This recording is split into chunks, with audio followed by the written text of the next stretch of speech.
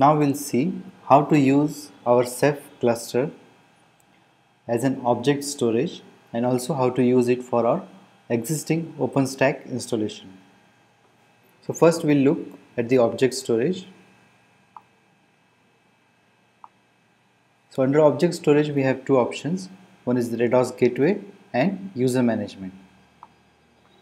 Under RADOS gateway, it will show you the list of gateways that we have created. Currently we don't have any gateway. So we start by creating a new gateway. We can select any one of the node which will act as our RADOS gateway or as an endpoint for our S3 or Swift APIs. We can also have multiple RADOS gateway for load balancing and fault tolerance. So node 1 acts as our RADOS gateway and is listening on TCP port 7480. We can use any Swift or S3 compatible clients to connect to this endpoint. So to use object storage, we need to have some users, access keys and secret keys. So under object storage, user management, we have options to create a new user. These users will be compatible with S3 as well as Swift. You can start by creating a new user, the user ID, display name,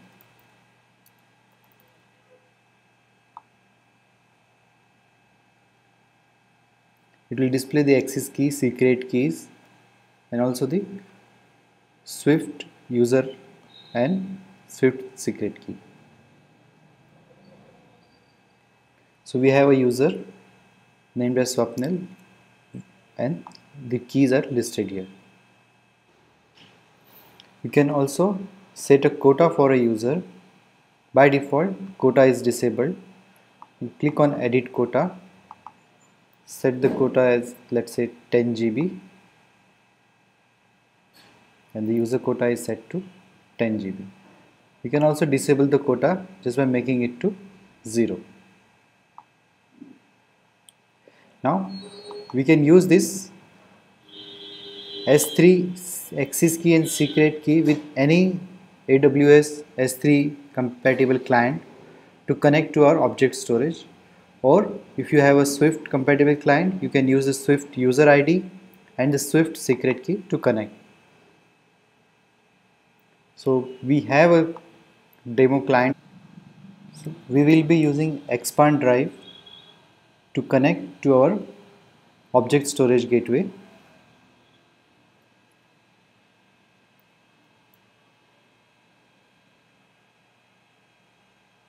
So you can use expand drive to connect to a lot of different kinds of storage. So we will be connecting it using the Swift protocol. So the authentication server, username, API keys.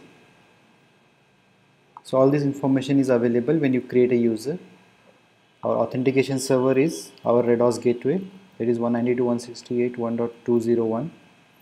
Username is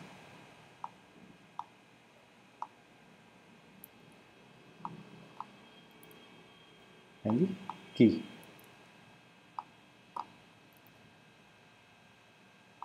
We have our gateway running on 7480 on HTTP protocol. Let's name it as MARS200 and save. Click the play button to connect. It's connected and the volume is mounted under volumes MARS200. You can copy files to your storage and it gets uploaded to your object storage. It's uploaded to your object storage gateway. You can create folders, create files and use your object storage by any compatible S3 and Swift compatible clients.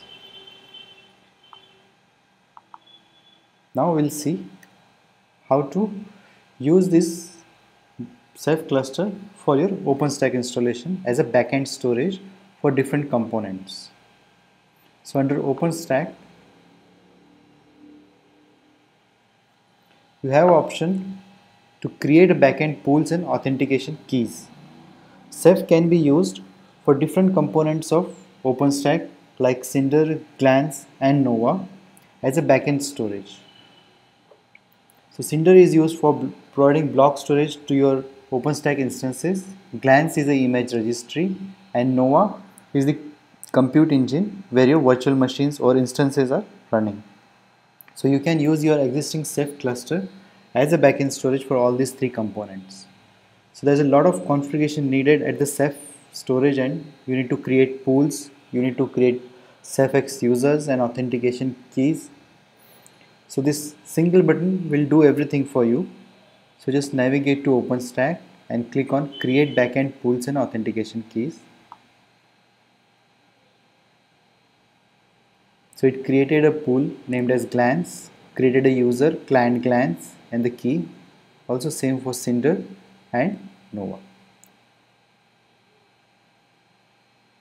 And now these three pools, Cephx users and keys are available. So it can be easily configured in your existing OpenStack storage.